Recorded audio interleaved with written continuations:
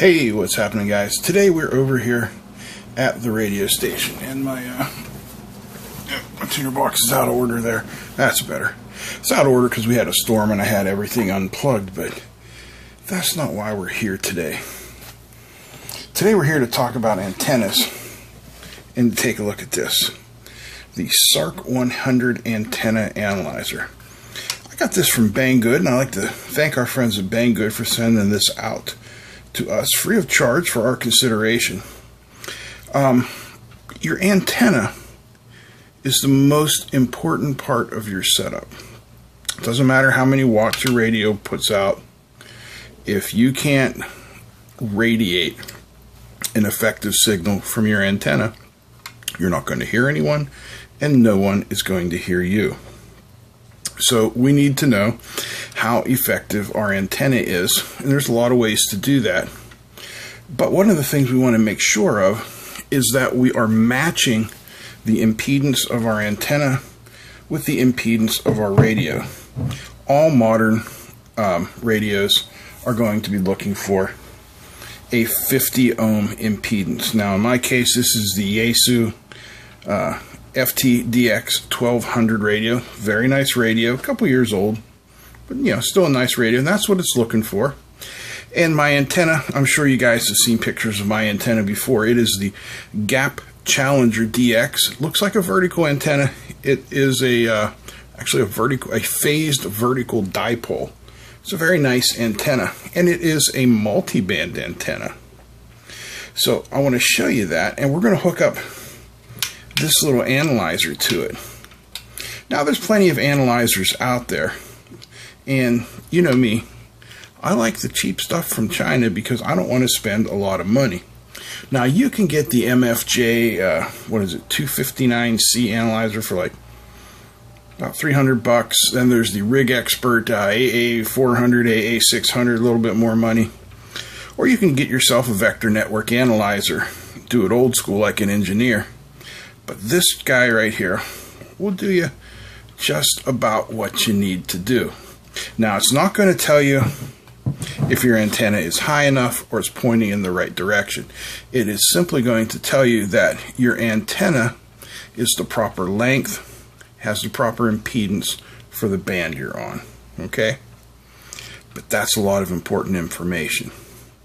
So let's hook it up to my antenna, and we'll take a look at it. Guys, I'm going to start off by apologizing profusely for having to handhold the camera. My antenna only comes so far in from the window. So we have 12 volts hooked up to this guy here, and we'll power it on. Now hopefully, well, all I see is white, so I'm assuming that's all you guys see as well. Let me see if we can adjust the picture. That's no bueno. There we go. Now you can see a little bit better what's going on. So at 14.100, which is just a little bit below the voice range for the 20 meter band, we have an impedance of 2.24. I'm sorry, an SWR of 2.24 and an impedance of about 41 ohm. So let's take this up a little bit. So let's go to, like, say 14.150, which is kind of the beginning of the phone band. And you can see our SWR is now 2.14 and our impedance is 36 ohms. Those are actually acceptable. Basically, my personal opinion is, if you can get an SWR under, say, 2.2, you're pretty well good to go. So if we move up here, let's go to the high end. 14.350 is the high end. Here's 14.300, and you can see now we've fallen into an SWR of 1.85. All I'm using here are these two controls, the up and the down. Now to switch bands, we simply press here. Let's go to 80 meters. Okay, so here we are in the 80 meter band. And at 3.7, we are getting 1.75 SWR and an impedance of 30. So let's go up to like 3.9, where you're going to find a lot of the nets.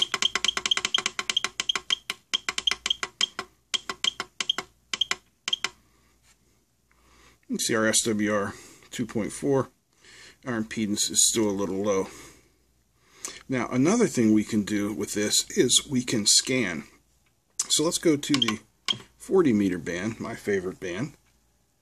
And you can see our SWR is 1.35. Let's go up to 7.18. You see we got SWR of 1.35 and still a little bit of a low impedance. Now, come down here, you can see we have a scan button. So let's press that. And it's somehow scanning. Okay. It's going to go here through here and scan and tell us where our low points are. Press any key. So the bandwidth of this antenna is 2.160 megahertz. I don't know why it scanned that band though, 30 meters. Here we are back in the 20 meter band. Let's try and scan 20 meters.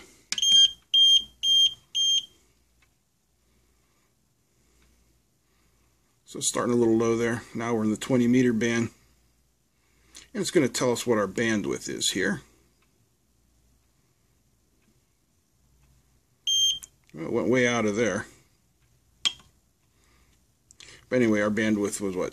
10 kilohertz? Not much. So that's all well and good. And you know, you can, as long as you've got a 12 volt power source that doesn't have a battery, you can take this out in the field with you. But what makes it really nice is that USB port there. So let's hook that up to the computer and take a look. Alright, I apologize again for the handhold, but that's the only way I can make this work here. So we turn it on. Alright, it's loaded up. We press config and down. I don't know how well you guys can see that. Probably not at all. There you go. PC link, waiting for link.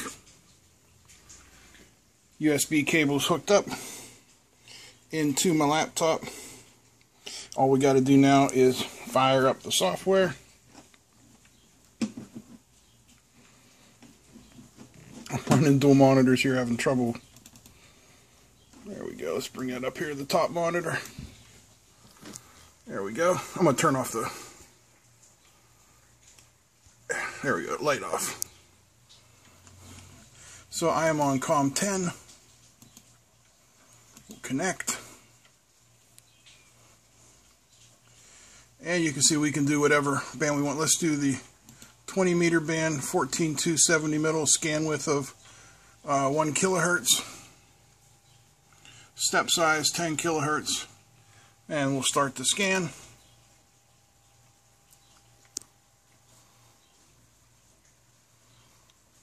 And it don't get much easier than that, does it, folks? If you look up here, you can see the legend, resistance, impedance, SWR. So our SWR, clear down here at 13.8 on my antenna, is 2.5.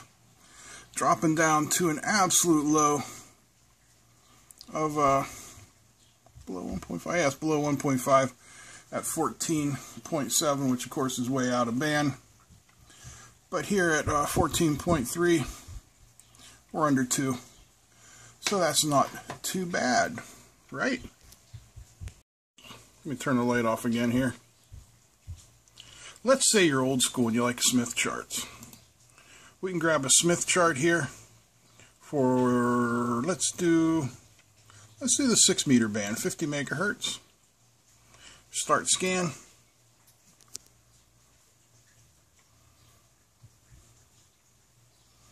Oh, we ain't getting much love there. We're pretty much flat. 50 megahertz. Let's pick a different band, perhaps. Let's do the 40 meter band. Okay, now you can see the Smith chart starting to be drawn. And we're still looking pretty good.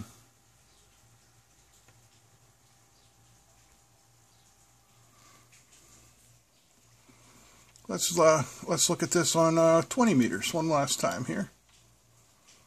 There's our Smith chart being drawn. We've got our data underneath of it. Anyway, this software is called WinPCC SAV1.0.01.English. Pretty neat software. It's free. I'll put a link to where you can get it down below. Alright, so here it is. Like I said, this device is really quite heavy and hefty. And it does have an area here for a battery. However, they do not provide any specifics other than you need a 12-volt battery, and I don't know if any 12-volt batteries that are going to fit into a 5-inch by 2.5-inch cavity. You get some AA's in there maybe, but you'd have trouble with the holder.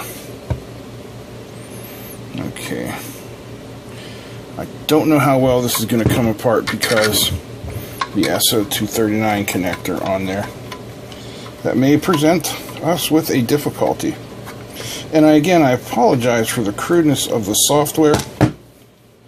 I'm not familiar with it, and I didn't buy this to work with the software. I just wanted to show you guys that the software is available if that's something you want to play with. I bought this to take out in the field when I throw a long wire antenna up over a tree. Or say you're putting up a dipole and you want to make sure you got it trimmed right. That's where a device like this is going to excel.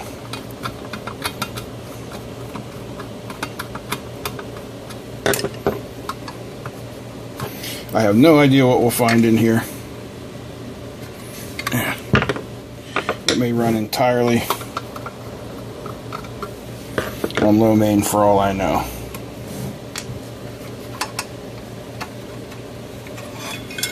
Okay. There we are. Alright, let's take a better look at this. Let me reposition the camera. Okay. Let's take a look in here. There's our SO239 connector. We've got a bunch of passives in here. And here's our first chip. This is, what the heck is it? A 78M12, just a voltage regulator. And then we have, down here, this is our CH340. It's right by our USB, so that's our USB driver. Over here we have an AD9851 next to this 30 megahertz clock. That's our DDS generator. And this guy right here is the CYC29466. That is the Cypress system on a chip. And really, guys, that's all there is to it. I mean, we got a few diodes, we got a few passives. That's it. A really, really simple device. Can't beat it. Here is the PC board top component, SARC 100. This is revision 0C0Z-10. Let's find out how low of a voltage that processor will operate at.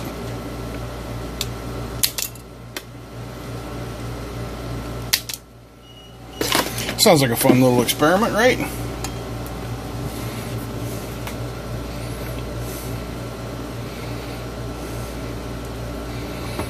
Ground. There's our power. That's the Pittsburgh way to say power. Power. Like former coach Bill Cowher. Car. Or former President Dwight D. Eisenhower. Eisenhower. This up in the air a little bit so we get most of the light out. Alright, I'm gonna... Here, why don't I just show you? Okay, our voltage is set for 5 volts. Power on. Will she fire up at 5 volts? Well, we get a light, but nothing. Okay, voltage up to 6 volts. No.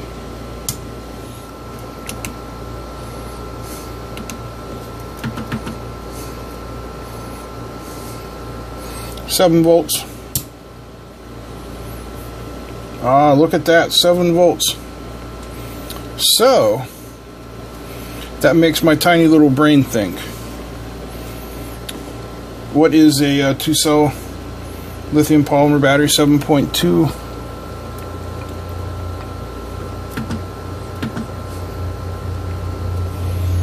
So there she is at 7.2 volts. Not bad at all. Let's see if she's still working at that. Let me grab a something to test it with. One moment, please. Okay, here's the item on Banggood's webpage, and I'll put a link to it down below. The SARC 100 1 to 60 megahertz antenna SWR analyzer meter tester for ham radio hobbyists. List price of $88.13 US. Get a look at it. You can read about some of the features there. Anyway, I am going to order a 2-cell LiPo and see if we can't come up with it and get it to work like that. I think it will. We'll find out. Guys, I hope you enjoyed this little video on the SARC 100. Yeah, I think it's a neat little antenna analyzer. It's less than $100, so you know, that's about a third of what you can get one for from the big names. Like I said, it's made out of metal. You put this in a sock, you could do some damage in case any ruffians invade your field day site. Alright, if you like this video, give me a thumbs up. Feel free to comment, share, and don't forget to subscribe. Big thanks to all the patrons. That's it. I'm out. Peace.